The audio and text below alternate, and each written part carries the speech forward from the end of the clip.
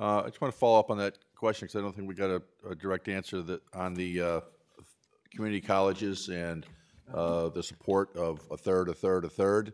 It's my understanding that the state share of their third is currently close to $100 million less than what the counties are contributing toward community colleges. Can you address that?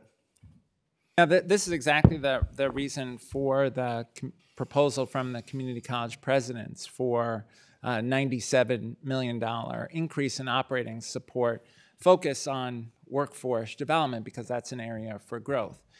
At the same time, I think one has to balance that with the reality that the community college funding floor is providing an additional $85 million that wouldn't be there if you ran the formula just based on enrollment.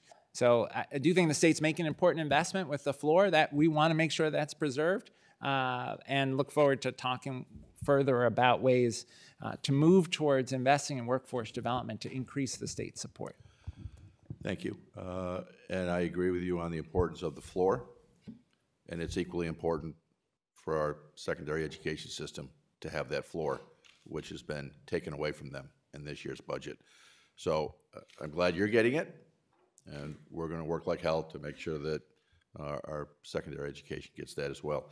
On workforce development, and I'm a strong proponent of that, and I applaud the efforts of CUNY and SUNY and the community colleges in their efforts in that. What progress is being made? You know, we have an ever-changing workforce needs, so curriculum and programs are always changing. And, you know, I know government moves slow. Academia moves even slower.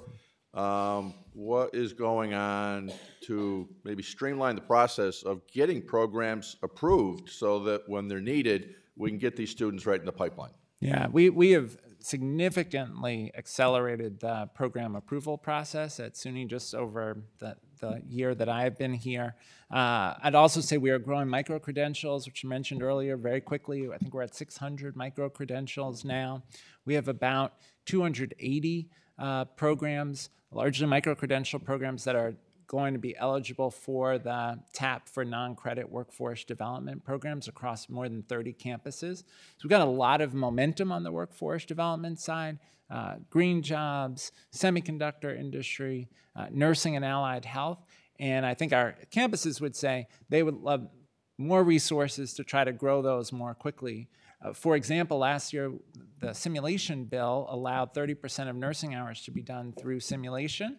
But now we have to invest in simulation labs, training of staff, the lifelike mannequins that are used in those simulation labs. And so resources to support those things would help us fulfill our workforce development mission. Can I add two things on the CUNY side? Yeah. Quickly. A, we, for example, to your point, we've been doing market analysis to be able to determine any new programs that come on board, right? So we have data about what the markets need, particularly on the online space, because we don't want to have duplication and we want to have programs that are in high demand. And we began a program with our community colleges of looking at our applied associate's degrees, right? Which are the ones that you're supposed to have 2 years and not transfer, so that they have deeper partnerships with industry, a lot more embedded apprenticeships, right? So we take a look. So when we're saying this 2-year program will lead to a job, that we can follow up with data and partnerships. Thank you for that, and I agree with that. On financial support for students in these micro-credential programs or other workforce-type programs that aren't degrees ending, and certainly I agree with you. We want to encourage students to move on beyond that certificate to get that degree. It's certainly better for them in the long run. And I understand there's some efforts going on federally right now to get some Pell Grant availability to these programs. Is there room for us in New York where we should be expanding our financial assistance for those types of programs that aren't degree programs? Absolutely. I mean, you know, the TAP for non-credit workforce programs is a great first step. That's something we'd love to grow over time.